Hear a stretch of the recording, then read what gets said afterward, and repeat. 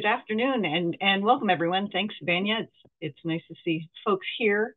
Um, we have been farming at Bluegate Farm since 2005, and we are a chemical-free farm, which makes some things a lot easier and some things a lot harder. We were very lucky. We farm on family land, and we're very lucky that our family has a long history of uh, encouraging a lot of ecological diversity on the land that we moved on to. So um, we were lucky with that, but it also raises a certain number of challenges. But the thing that it set us up for really well was having great um, micro systems all the way around the farm. So we have native prairie, we've got some native timber, um, and we have a lot of plantings around the farm that set us up well, let us uh, move forward without having to start from scratch. So we were very lucky there. Rob was not so lucky with their starting situation, so I'll let him introduce that system. Yeah, I'm Rob Fox with the Genuine Fox Farm. We're located near Tripola, Iowa, which is northeast Iowa.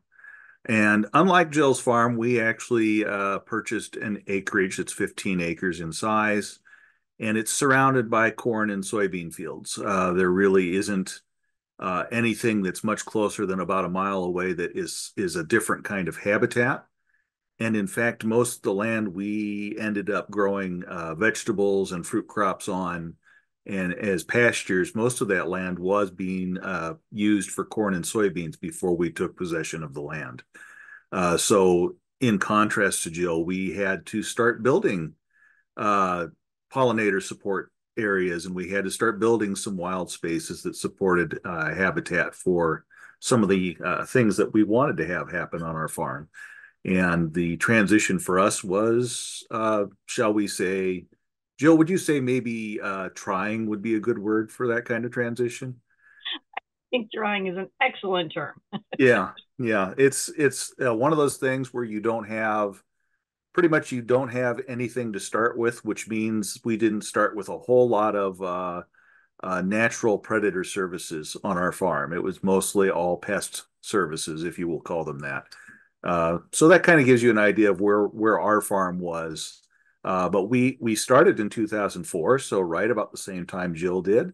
Both of our farms followed some similar paths to getting to a point where we were successful enough that we could keep going. I mean, the fact that we're still talking to you today tells you that no matter what we might say privately to each other about struggles and whatever else, we actually have done pretty well as far as our farms are concerned. Our farm at one point in time had a 120 member CSA, and now we have scaled back a little bit, and we're doing more with a email list and donating to the food bank. Jill, what's the size of your CSA approximately? We run about a 60 member CSA, so about half of the size that Genuine Fox used to have.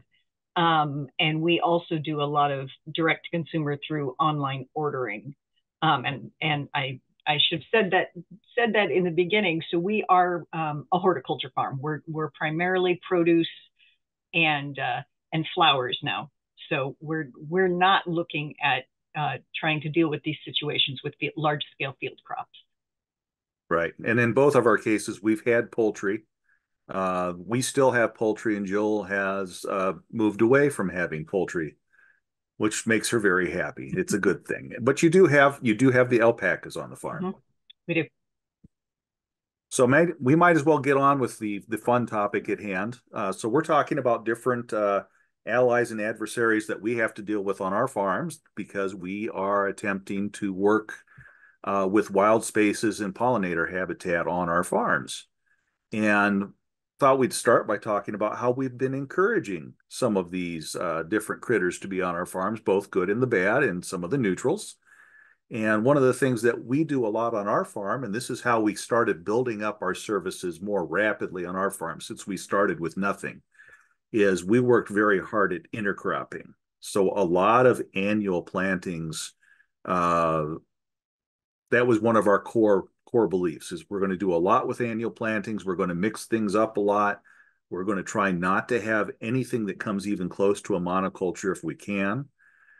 So you see an example of one of our fields.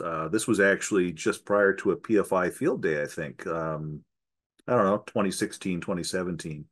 And in this field, you can see all kinds of things. You got zinnias on the right. You've got some melons in the middle. You've got some basil in there. We've got borage on the left. And what you don't see in the middle is there are often flowers that we use as markers in the rows as well. So if we change varieties, we usually put a marker inside of that row by using a flower. And that's just kind of an example of how complex our systems can get on this farm, in particular with the annual plantings.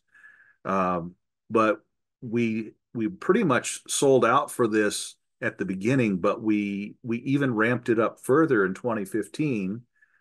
We did a quick experiment where we said, all right, this year we're going to plant 1/3 fewer melons in our melon field, and we'll replace that with more flowers, more pollinator services. And we were kind of expecting, well, if we get 1/3 fewer melons, I guess we'll deal with that. But we'll be happy because we'll see flowers, and maybe we'll see more pollinators. But that year we actually got 1/3 higher melon production simply because we did enhance the habitat for the pollinators. And we replicated that same thing year after year. So we pretty much sold ourselves on give yourself some space to make sure you're attracting the pollinators to where you want them to be. And they typically provide the work services you're wanting. So yeah, diverse planting plans. That's one of our biggest things. And I think that probably cut our transition probably by a year or two. And it actually made being a certified organic farm possible for us, I think.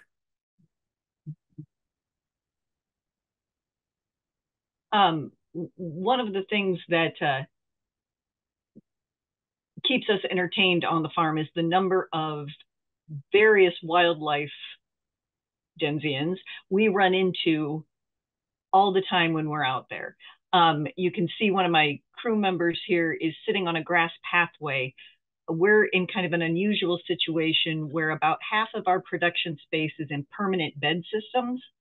So we have permanent grass pathways between all of our beds because we're on a slope. So we do a lot of things to control erosion. But what that also does is give us refuge space. So while we don't have blooming plants in between each of our beds, we do have perennial and consistent cover, which gives us a lot of microbial refuge, which Rob and I really didn't have on our list, but it's a really important part of our system. And that allows space for both our soil microbial partners as well as some of our other wildlife outside of our beds, but within our production space. And because we have that access to that land, we're not really crunched for land. We're in a very lucky position there. We have the opportunity to have a lot of the blooming plants, especially the native blooming plants, outside the borders of our growing space. So we don't have to really give up. We're not giving away required production space to try and balance this. But one of the things Rob said that I related to what Rob said that I found really interesting years ago was that someone mentioned to me, and I'm sure that there are scientists out there that can give you the finer details on it, but on large blooming fruiting plants, things like squashes and melons, things with large blooms, it can take at least 6 visits by a pollinator to successfully pollinate for that one squash or that one melon. So if you don't have a huge range of pollinators, the likelihood that all of your blooms are going to get hit 6 times is pretty thin. And it's important to have that diversity of those pollinators because different pollinators only come out in certain conditions. We keep bees on our farm, so we're not all dependent on the native pollinators, but honeybees won't come out, won't pollinate if the wind speed is above, I want to say 22 miles an hour. So if you're in a time where you're needing things pollinated and we're in a windy period, you can't depend on something like a honeybee to take care of that. You need the bigger bumblebees, the moths, the birds, some of those larger pollinators to help you out. So being able to have those diverse, highly diversified pollinator spaces around your production space is really important. Yeah, I was just thinking, I mean, on our farm, we used to have fields that were about 60 foot wide by 200-foot long. And in between those, we had a tractor width grass clover path. I'm wondering if you could describe how, when you have these grass strips, about how big everything is. How big are your beds? Sure. So on average, our beds run in our permanent beds, they run anywhere from 80 to 130 feet long, but they're only 3 feet wide with a 2 foot wide grass pathway between them. So basically enough for us to walk with a harvest, a wheelbarrow or a harvest wagon between those beds. So it's not a lot of space within the production space itself.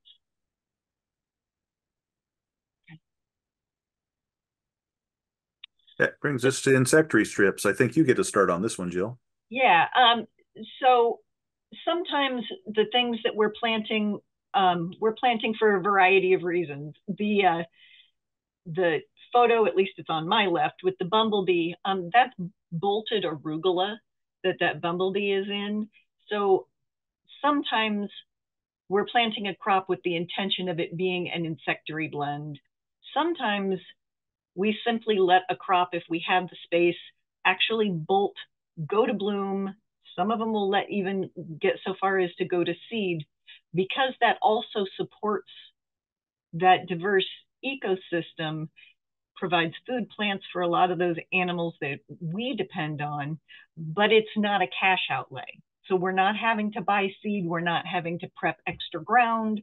We can take advantage of those naturally. Well, we'd rather have the arugula to harvest. Once we lose it, if we can leave it in place, we try and do that.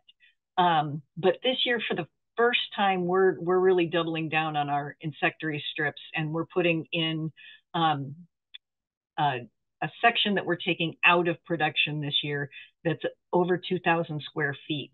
So we're invested in a specialty insectary blend for this area from Prairie Moon, and we're going to put that in permanent insectary bed just to continue to support that land and support our crops and see if we can up our game a little bit on that. And I know, Rob, I know you guys have done some work on that as well. Yeah, actually, there was a PFI trial where we did insectary strips where they came up with a mix. I think Xerxes helped come up with this mix. It has some buckwheat in there and some cosmos and just a whole bunch of other things. That's the picture on the right of your screen. And that's actually one of the better patches. Unfortunately, the amount of buckwheat, I think, was a little high and it kind of suppressed a lot of the other things. But we also like to let certain crops just go and flower.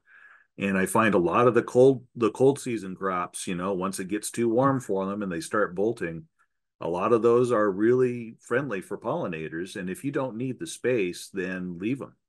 They're not going to hurt anything. I've also found that I don't mind letting broccoli. Once broccoli is done, if you can't keep up or you don't want to keep up with side shoots, go ahead and let those go to flower. Mustards are really good flowering too. They tend to attract a lot of insects. One of the things we do on our farm is we're really cognizant of a long bloom season on our farm.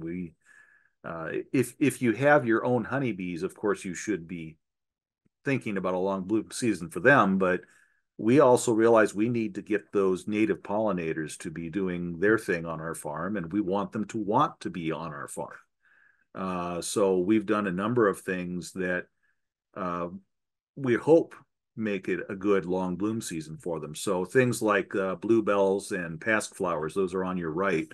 Those are two very early season and can be native type flowers that we can have. and we've tried to encourage both of those. We found that the pasque flowers often like the more cultivated areas if we want them to be consistent, and the bluebells more shaded areas. But in both cases, they can do a pretty good job in Iowa. I think here and down in South Iowa, I think it works pretty well for both of those. The other thing that we like for the tail end of the season is we've tried to encourage asters. Asters are really good pollinator friendly. You'll see them covered with all kinds of different bees and other critters. The New England asters, the purple that you see in the picture down on the bottom left, those are often a little bit more cultivated, but they're not too hard to encourage to reseed and pop up elsewhere. And then the white ones are the thousand flower asters. People have other names for them too. You don't have to do much to encourage those. You just have to let some of them pop up, and then they will pop up everywhere. And I've kind of gotten to the point where I don't mind seeing patches of them. There might be times we talk about allies and adversaries. There might be times that these thousand flower asters are a bit of an adversary. But if it's an area I don't intend to be using and they're doing their thing there and the pollinators are in it, I just kind of shrug my shoulders and say, have at it. It's not necessarily a bad thing. It doesn't have to be perfect for me, but it's perfect for the pollinators.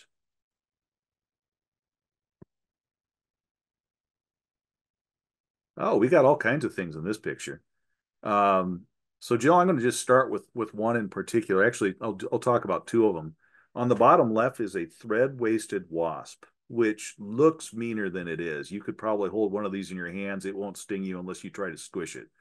And a lot of people look at it and think it's mean and run away from it, and it's really not terrible. Uh, well, a lot of wasps are good pollinators, believe it or not, because they like to hang out on things like the goldenrod you see here, and they will do a little bit of eating of the nectar, but they're also hunting for some of the critters that come there to eat themselves. And they do actually predate on some of the things that cause us problems in our gardens. So I don't mind seeing these guys running around here. And then the other one I like to talk about are the ladybugs. You know, we've got a ladybug on the right-hand side. Whenever we have aphid problems, it's really tempting to start getting upset about the aphids. But usually on our farm now, you give it about 20 hours and then the ladybugs show up after you get a little bit of an aphid outbreak. So it's been nice to see the population on our farm, ladybugs. We didn't have much when we moved here. And over the past 20 years, the populations have improved dramatically. And I think that's been a great thing. Um, so I'll talk just super briefly. On the top of the screen, you see one of our honeybees. We do keep, I believe right now we have maybe 7 hives. So we're no longer at a big production size anymore. But having those honeybees around is a great thing. It helps remind us to be attentive to some of our pollinator spaces at different times of the year, I think. And that honeybee is in a peach blossom. We have quite a few, about 100 fruit trees on the farm. So the bee pollinators are very important for us, as are the moth pollinators, which we see later in the evenings when the blooms are on. And if you've never seen what I would call a flock of moths pollinating a blooming fruit tree at sunset, it's pretty remarkable. And it's great to see those big numbers, since you don't often see huge swarms of an individual pollinator. That's a great thing to see. The picture of the web is one of our golden orb weavers, and we have a very high population of them on the farm. And if we find them in places where they have to be moved, because they will sometimes set up in the middle of a crop that we're harvesting, we relocate them to our high tunnels because they are excellent trappers in the high tunnels for all of the pests that annoy us in there. So we often have both an indoor and an outdoor population of those. And we're a 100% no-kill on the spiders and most of the other insects on the farm. When new employees come in, we talk a lot about the natural insects, plants, and animals that we don't consider pests, even if they're annoying at the time, because they are so important to us. There's a little bit of controversy because now we do have some introduced species of some of our native pollinators. The Asian lady beetles that were brought in to support the soybean crops, and now the Chinese mantis, which I'm pretty sure that's a Chinese mantis, praying mantis in that picture, given its size. Um, you know, I'm not smart enough to always differentiate between what the introduced species and the native species are. As far as I'm concerned, on my farm, anyone who's here is welcome to be here. We don't bring in introduced species intentionally because you can purchase a lot of predatory insects, and we're very careful to make sure that if we do that, that they're the native species coming in and not the introduced species. Rob, have you guys ever brought in beneficials? We have not brought in beneficials for the same reason. Mm-hmm. A lot of the available beneficials you could purchase would be a non-native, and so we chose not to do that. But it's a good question because we started without having some habitat on our farm. The thing that's slowest to come to our farm are some of the larger predatory spiders and insects. So we don't have many orb weavers on our farm, even today. I mean, we've been doing this for 20 years, and we celebrate when we see one of these because we want them here. But hey, predatory populations have fewer generations each year. It takes longer to establish them, and it doesn't take as much to destroy them. So yeah, we're happy when we see them. And yeah, I should have noticed that was an Asian lady beetle down there. I should have talked evil about it. Bad Asian lady beetle, but still. Right, right. So you know, we've talked a lot about the insects that we're trying to encourage and what we're doing to try and encourage them. But you know, the question is why? What's the big deal besides pollinators? What are these populations doing for us? And this is one of the answers. Tomato hornworms are often a significant issue for us, but because we have diversified plantings, the best control for them, besides your crew hand picking them off with lots of screaming, is to have the insects that are parasitizing them. So this is a parasitized tomato hornworm.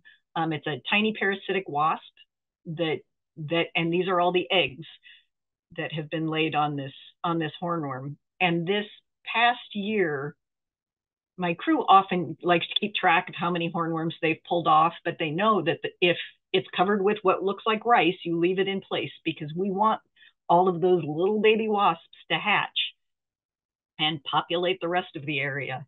So this year, I want to say 75% of the hornworms that we found on tomato plants in the field were parasitized, which for me is a celebratory point. That's a great thing, because then we don't have to worry so much.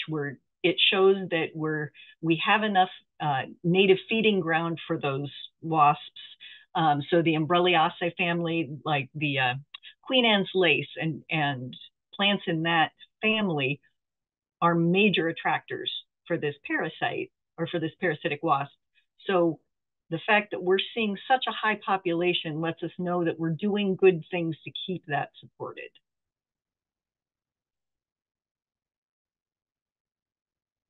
Yeah, I got to talk about another one that a lot of people have fun with, or two actually, the squash bugs and the cucumber beetles. And on our farm, I've just shown you another picture of one of our strategies, and one of our strategies is to flood it with diversity.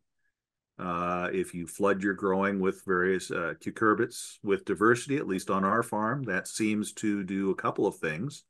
One of which is, of course, it reduces the attractiveness to the pest because you have not just their food sitting there. It's not like you have a flashing "Eat at Joe's" sign saying, "Hey, everybody who's a cucumber beetle, come here and eat this," because it's not all interesting to them. But the other thing is that you look at that ground is covered with green and flowers and whatever. So yes, it'll attract pollinators, but it also will provide cover for frogs and snakes and toads and all these other great creatures that will eat some of those insects and keep that population lower. If you want some ground beetles, then this is a good way to have it because over on the right and on the left, we'll have some permanent grass paths, one of which we allowed to grow out a little bit and we disturb it as little as we can. So essentially, what we've done is we've made it a sure there could be some cucumber beetles and squash bugs in there, but we've also served them up on a platter to the things that like to eat them. And in the end, it tends to balance out for us. After the first 5 years on our farm, we have not had much trouble with either of these. And even during years when other folks in Iowa are telling us that the pressure from both of these particular insects is extremely high for them, we might see a slight uptick, but we don't have a real problem with losing crops. And that's a big change because when we first started, we would have to plant about 5 times the number of plants we thought we needed to get as much as we could get for our CSA in order to handle the pressure from both of these. And now over time, with a more balanced system, we've got enough balance for these particular pests that we don't have to worry about them terribly much. Does that mean that someday the things on our farm will go bad and we couldn't have a big spike? Yeah, that could happen. Of course it could, but I think we've made it very unlikely as compared to other systems. So I think that's a real win for this particular kind of planting method. I will hop in and say we are probably about as diversified as Rob is, in addition to having these great wild spaces around. And cucumber beetles and squash bugs are still a significant problem for us. So this isn't, being diversified does not eliminate that issue. They are probably the largest two pests as far as economic hits on our farm. And we just plant as many of those crops as we can and slam those things out to our customers and our members as fast as we can because they're going to die. Those plants are going to die. And for us, we overplant and that's our defense mechanism. Yeah, the other defense mechanism I suspect you use too is you go with shorter season of the varieties. So the delicata squash, for example, or anything in cucurbit pepo would be shorter season. So you could run that. If you do a long season pumpkin or whatever, you're going to have a little more trouble. Yeah, that's exactly right. In fact, this year, for the first time, we're cutting out all of our long season winter squash because it was we were getting zero return for them. So sometimes you make those choices by cutting the crops that are causing you the biggest issues. And it's kind of nice to have this where it's working one place and not working another because we can start asking questions about, well, what is it about the habitat in each location that makes it harder to deal with than the other? If we had answers to that, then Jill and I would immediately tell you. And of course, Jill would then be growing the long season squashes successfully because we'd have an answer. But this is just how nature works sometimes. We can't figure it all out. Another one that we can talk about are the cabbage butterfly larvae and the cabbage loopers, that make people unhappy when they have extra protein in their broccoli. If they take a bite and find half a worm, they're usually not terribly happy about that. But what we found on our farm with those is once again trying to break up the crop. And we found that alliums, anything in the allium family, it either repels or it masks the presence of broccoli, cauliflower, anything in that family. So we have found while it's not like perfect, it's not like there will be none, it's a very tolerable level that you can easily get rid of if you soak the crop in cold water when you harvest it, which you're going to do anyway to clean it and take field heat out. So we've been able to find that this has been a fairly easy solution. And if you'll notice the spacing, they're not terribly close together. We want the onions far enough away that we can do the cultivation we need to do. And we want them far enough away so that if you get a wind, the broccoli doesn't roll over on top of it and cut the sun out. The onions need all their sun. What kind of things do you do with these particular pests, Jill? It's a lot of the same. So we don't grow all of them in one area. They're in diversified locations, and we interplant very much like this. In fact, this could be a picture of our farm. So that works for us as well as separating that risk, diversifying that risk out a little bit. So we do that. We also have been really pleased to see that not just what we think of as the parasitic wasps, but the larger, there's a class for them and I can't remember what it is, the larger wasps that most people don't like, because we have great feeding around the perimeter of our fields, we have a really high wasp population, and it's been increasing notably on the farm. And those wasps are also, they're omnivorous, so they're meat eaters as well as taking not some pollen, but more nectar from plants. So we see thank you for switching that. You can see on the right there that the wasp that's there, it's holding, you can just kind of see in that picture, it's holding a cabbage moth caterpillar in its legs and eating it, which is absolutely delightful on my part. So seeing some of that happening lets us know that our diversity is helping.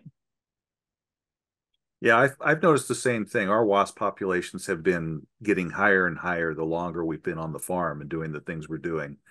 And it does take a little bit to get used to the idea that these are not things that you always get rid of. I mean, I grew up with with my dad always saying, "No, you got to get the wasp killer because we've got another nest on the eve of the house." Mm-hmm. It was you go get it because they're dangerous and scary. And I've had to over time just say, well, okay, there's a wasp. Okay, it's in a place we don't want it to be.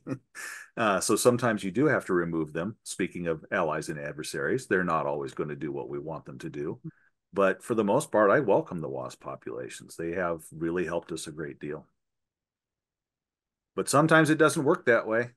Sometimes we can't find a solution. I mean, we've got the tent worms up there, and that's, as Jill said earlier, she said, well, we take them down and burn them because that's what you do. And sometimes you just have to work around losses, like planting extra or expecting during certain seasons you'll have a peak of a certain pest and you got to deal with it because that's just the way it is.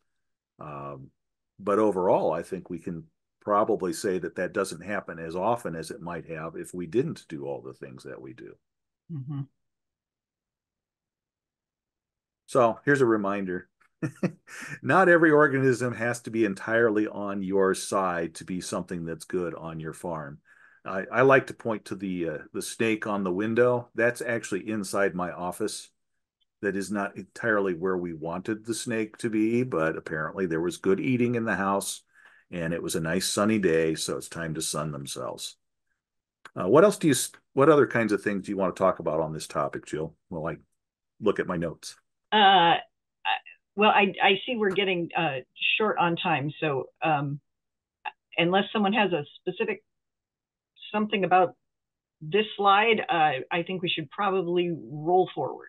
Let's do that. So we're going to talk about four-legged critters now, and just very briefly, if you look at that wide crack on that old foundation, you'll see a fox kit. So the Genuine Fox Farm has had fox kits on the farm. And just wanted to point out that they would be pretty darn good at taking care of a bunch of rodents. You just can't get them to sign a contract not to eat your chickens. That's one of the problems we've had. So we don't have much issue with fox on our farm, but we have a terrible time with deer. So I sing the lauds of that we're in such a fabulous location, that we're surrounded by so much great diversity, but that brings lots of challenges too. And deer have been probably the largest single economic negative factor as far as adversaries and allies on our farm.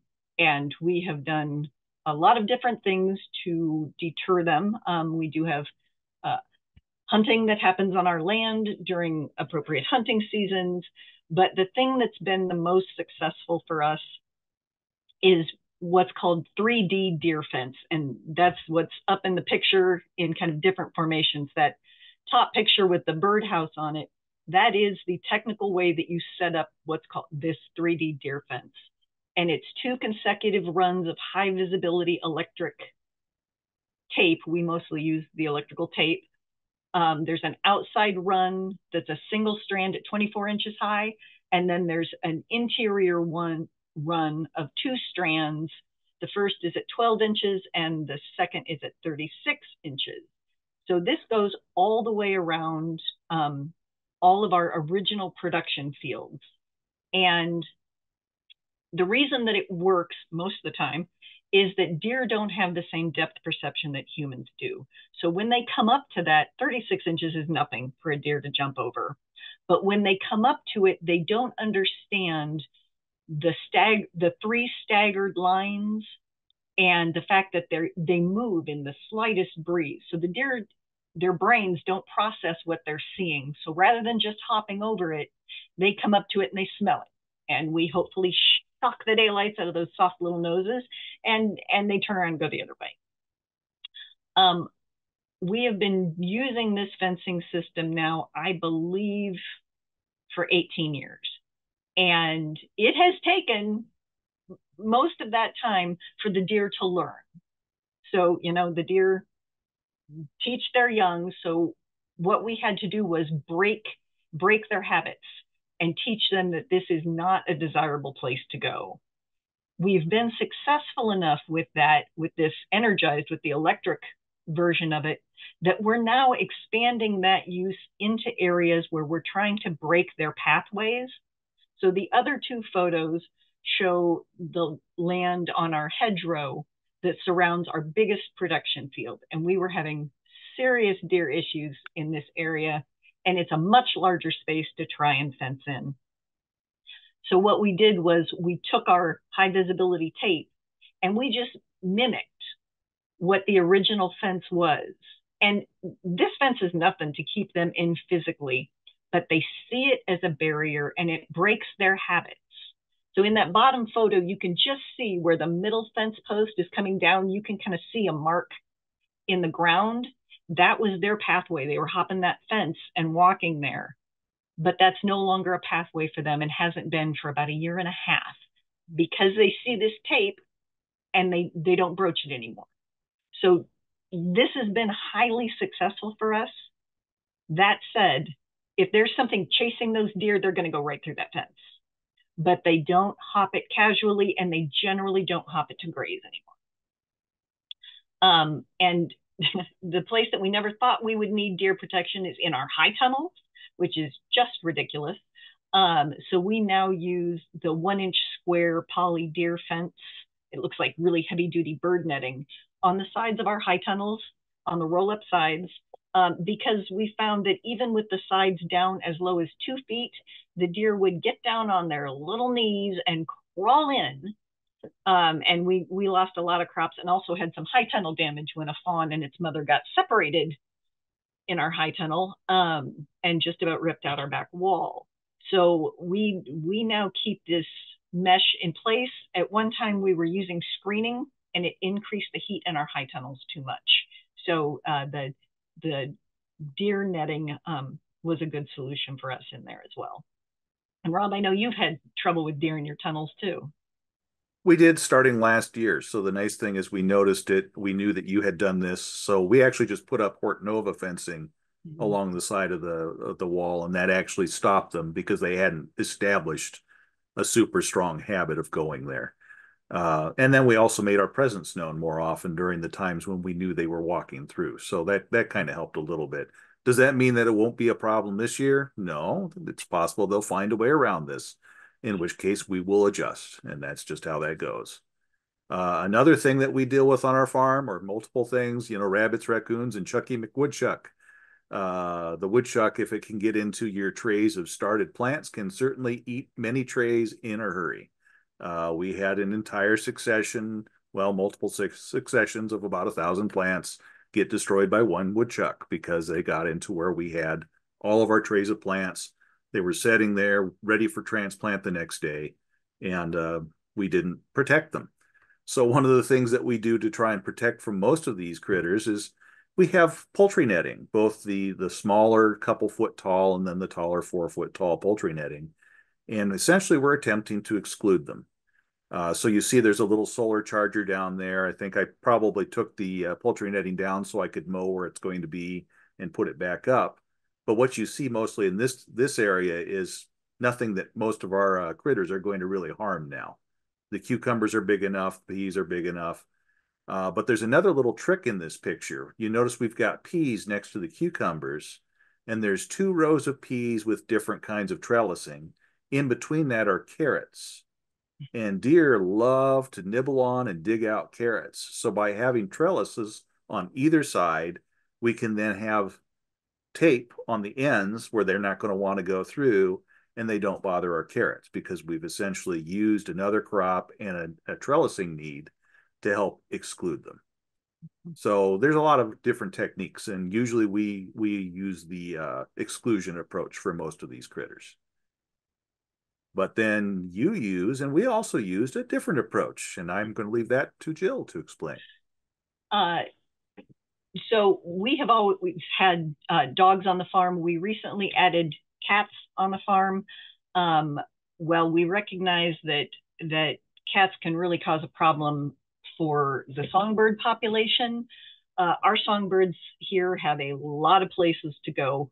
We don't feed them. So the dog and cats have made an enormous difference for us, both in help keeping the deer pressed back, that in combination with our fence. But we had a terrible, terrible situation because of our diverse ecosystem with ground burrowing mammals. So voles, ground squirrels, mice, all of them. They were a problem in our fields. We were losing huge amounts of root crops.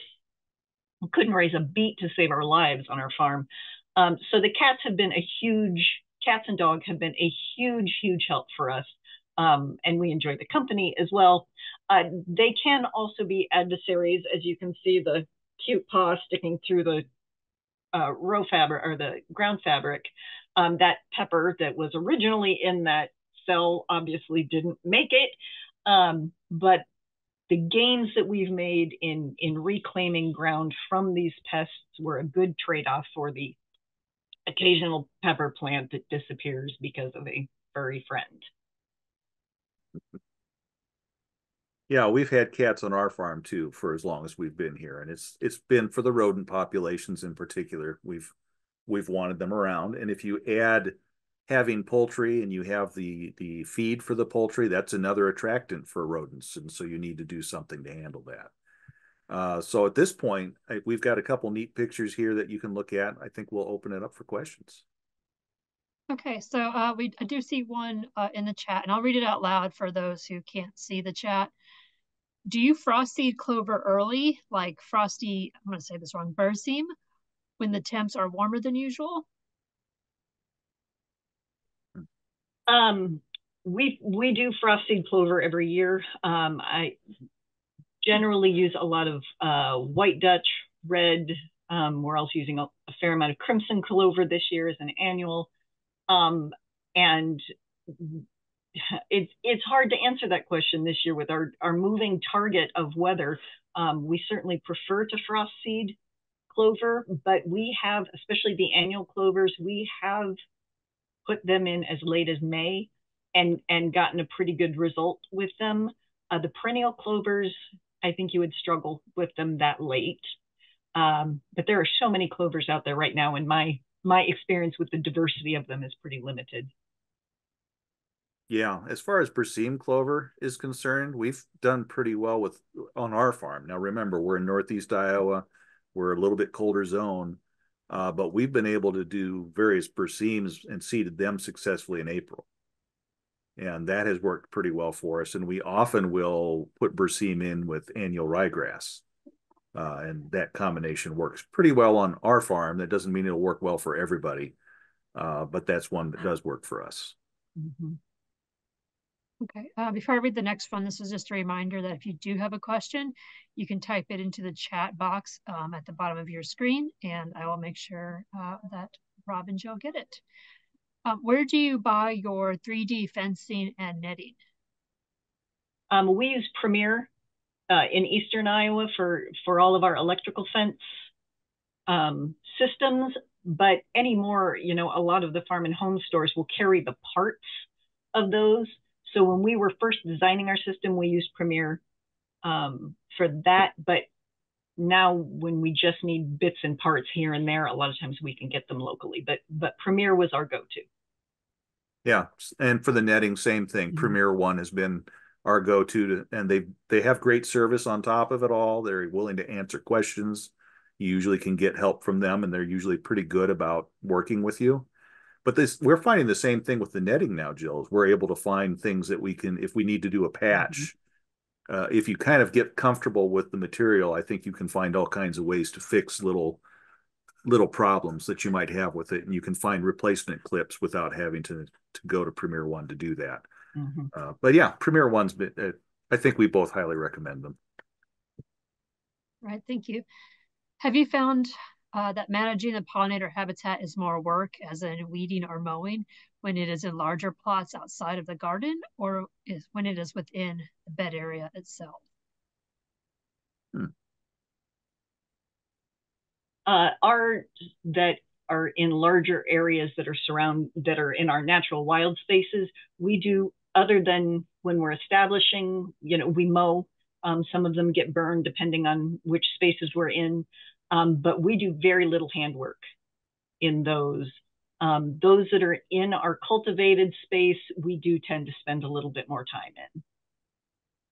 Yeah, I'd agree with that. But then again, shouldn't be a surprise. A perennial system, maybe we should break this by perennial and annual. If it's a perennial planting, then you probably shouldn't, once it's established, have to do too much extra work with it.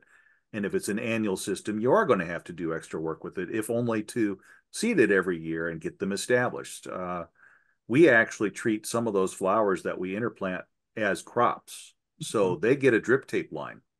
They get cultivated. They're treated just like another crop. But we believe that investment is worth the return by a good deal. And then if you wanted to, you can always make cut flower arrangements and sell those too. So if you wanted to turn them to a cash crop, you could do so if you wanted to. And we've done a fair amount of that in the last 5 years.